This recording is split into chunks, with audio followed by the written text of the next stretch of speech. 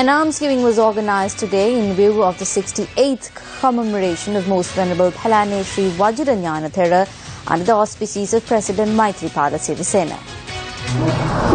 The almsgiving was held at the Vajira temple in Bambalapitiya. The Mahasangha who attended the event invoked blessings on the President and praised him for the measures taken by him to recognize the work of Sri Anagarika Dharmapala, who rendered a yeoman service to the Buddha Sasana. The President was also commended for implementing the vision of Anagarika Dharmapala as it is even suitable for today's society.